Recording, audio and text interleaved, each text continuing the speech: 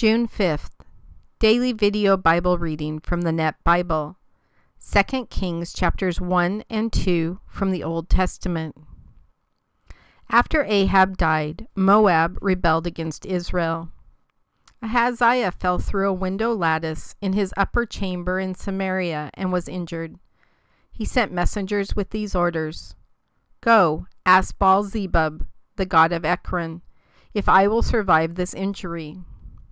But the Lord's angelic messenger told Elijah the Tishbite, "Go to meet the messengers from the king of Samaria. Say this to them: you must think there is no God in Israel. That explains why you are on your way to seek an oracle from Baal Zebub, the god of Ekron.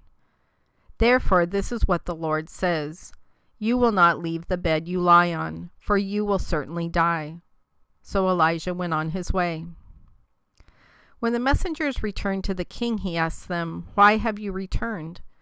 They replied, "A man came up to meet us. He told us, 'Go back to the king who sent you and tell him, this is what the Lord says: you must think there is no God in Israel. That explains why you are sending for an oracle from Baal Zebub, the god of Ekron. Therefore you will not leave the bed you lie on, for you will certainly die." The king asked them, "Describe the appearance of this man who came up to meet you and told you these things." They replied, "He was a hairy man and had a leather belt tied around his waist." The king said, "He is Elijah the Tishbite." The king sent a captain and his 50 soldiers to retrieve Elijah. The captain went up to him while he was sitting on the top of a hill. He told him, "Prophet, the king says, come down."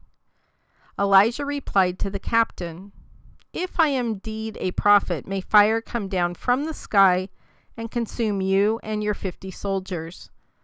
Fire then came down from the sky and consumed him and his 50 soldiers. The king sent another captain and his 50 soldiers to retrieve Elijah. He went up and told him, "Prophet, this is what the king says: come down at once." Elijah replied to them, "If I am indeed a prophet, may fire come down from the sky and consume you and your 50 soldiers." Fire from God came down from the sky and consumed him and his 50 soldiers. The king sent a third captain and his 50 soldiers. This third captain went up and fell on his knees before Elijah. He begged for mercy. "Prophet, please have respect for my life and for the lives of these 50 servants of yours." Indeed, fire came down from the sky and consumed the 2 captains who came before me, along with their men. So now, please have respect for my life." The Lord's angelic messenger said to Elijah, "Go down with him. Don't be afraid of him." So he got up and went down with him to the king. Elijah said to the king, "This is what the Lord says: you sent messengers to seek an oracle from Baal Zebub, the god of Ekron. You must think there is no God in Israel from whom you can seek an oracle. Therefore you will not leave the bed you lie on, for you will certainly die." He died just as the Lord had prophesied through Elijah. In the 2nd year of the reign of King Jehoram, son of Jehoshaphat over Judah, Ahaziah's brother Jehoram replaced him as king of Israel, because he had no son. The rest of the events of Ahaziah's reign, including his accomplishments, are recorded in the scroll called the Annals of the Kings of Israel. Just before the Lord took Elijah up to heaven in a windstorm, Elijah and Elisha were traveling from Gilgal. Elijah told Elisha, "Stay here, for the Lord has sent me to Bethel." But Elisha said, "As certainly as the Lord lives, and as you live, I will not leave you." So they went down to Bethel. Some members of the prophetic guild in Bethel came out to Elisha and said, "Do you know that today the Lord is going to take your master from you?" He answered, "Yes, I know. Be quiet." Elijah said to him, "Elisha, stay here, for the Lord has sent me to Jericho." But he replied, "As certainly as the Lord lives and as you live, I will not leave you." So they went to Jericho. Some members of the prophetic guild in Jericho approached Elisha and said, "Do you know that today the Lord is going to take your master from you?" He answered, "Yes, I know. Be quiet." Elijah said to him, "Stay here, for the Lord has sent me to the Jordan." But he replied, "As certainly as the Lord lives and as you live, I will not leave you." So they traveled on together. The 50 members of the prophetic guild went and stood opposite them at a distance, while Elijah and Elisha stood by the Jordan. Elijah took his cloak, folded it up, and hit the water with it. The water divided, and the two of them crossed over on dry ground. When they had crossed over, Elijah said to Elisha, "What can I do for you before I am taken away from you?" Elisha answered, "May I receive a double portion of the prophetic spirit that energizes you?"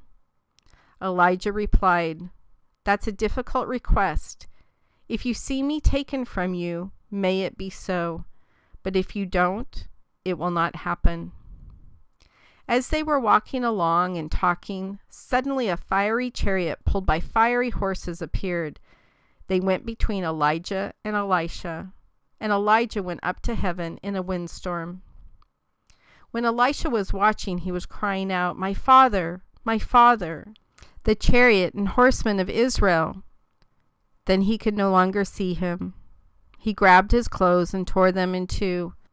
He picked up Elijah's cloak, which had fallen off him, and went back and stood on the shore of the Jordan.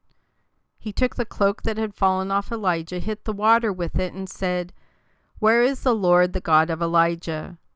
When he hit the water, it divided, and Elisha crossed over. When the members of the prophetic guild in Jericho, who were standing at a distance, saw him do this, they said, "The spirit that energized Elijah rests upon Elisha." They went to meet him and bowed down to the ground before him. They said to him, "Look, there are 50 capable men with your servants.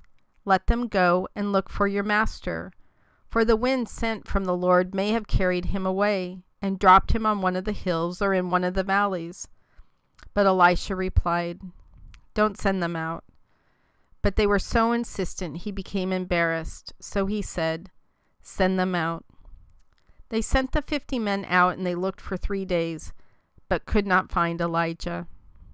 When they came back, Elisha was staying in Jericho. He said to them, "Didn't I tell you? Don't go." The men of the city said to Elisha, "Look, the city has a good location, as our master can see, but the water is bad, and the land doesn't produce crops." Elisha said, "Get me a new jar and put some salt in it." So they got it. He went out to the springs and threw the salt in. Then he said, "This is what the Lord says. I have purified this water. It will no longer cause death or fail to produce crops." The water has been pure to this very day, just as Elisha prophesied. He went up from there to Bethel. As he was traveling up the road, some young boys came out of the city and made fun of him, saying, "Go on up, Baldy, go on up, Baldy." When he turned around and saw them, he called God's judgment down on them. 2 female bears came out of the woods and ripped 42 of the boys to pieces. From there, he traveled to Mount Carmel and then back to Samaria.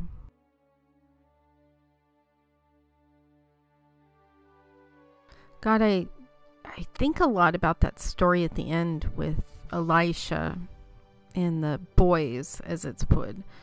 And a lot of people are like, "Oh, that was so mean. You know, they made fun of him being bald and he goes and kills them." Oh, if only that's what had happened. So we know that Bethel is kind of the focal point for all of Israel's problems with keeping their faith. And we know that these boys are probably taunting Elisha. Perhaps not that he's bald, but bald intentionally. Maybe that's that they think maybe that's the way that prophets looked back then. But we know this dissension that is happening in Bethel is very widespread. And we do know that this is probably a group of about 50 young men who definitely pose a threat to Elisha considering the political and religious viewpoints of that day. So calling down judgment as even a preventative measure for Elisha not being killed himself is probably something that went through his head. Plus, I think more importantly, stopping people who are against what you say, God, against what we believe in. I think it's important for us to realize that we not only have every right to stand up for what we believe in, but we should, just like Elisha did in this case, definitely stand up for what we believe in. I think sometimes we let things go on too long, especially in the social media places, because we're afraid to say anything to anybody, afraid to hurt their feelings. What will they think about me? Will they counterattack me, even though we're not attacking in the first place? And God, you know, I have a situation like that coming up where when I physically see this person in person here soon, I'm going to have to sit down with them and go, look, you can't keep saying what you're saying online, and here's why. And I'm going to have to just be really black and white. And this person has a lot of pull. This person has a lot of power as far as online goes. But who I represent, which is you, God, who I represent online is too important for me not to make a stand against what this person is saying. It's wrong. It's belligerent. It's threatening. And it's time for it to end. And just like Elisha called out your judgment on these men who were taunting him, threatening him. I'm not expecting bears to come out at the conference to take care of this person. But I do know that we can have your strength in those moments where we do need to confront somebody and say, look, you know, everybody has their own beliefs. Totally get that. You know, hopefully one day we can talk more about this. But right now, you can't say what you're saying. And here's why. And I know that whatever words I need to say to this person so that they will hear me, I know you'll put those words in my mouth that day. That it won't be about my ego. It won't be threatening, because it's not my ego against their ego. It will just be whatever you need them to hear that day. So God, I just pray for wisdom for people. I pray for strength for people. I pray for discernment to say not only the right words, but at the right time to people. We need to stand up for our faith. Nobody else is going to stand up for our faith. It is our responsibility, and it's our responsibility to protect what you have created.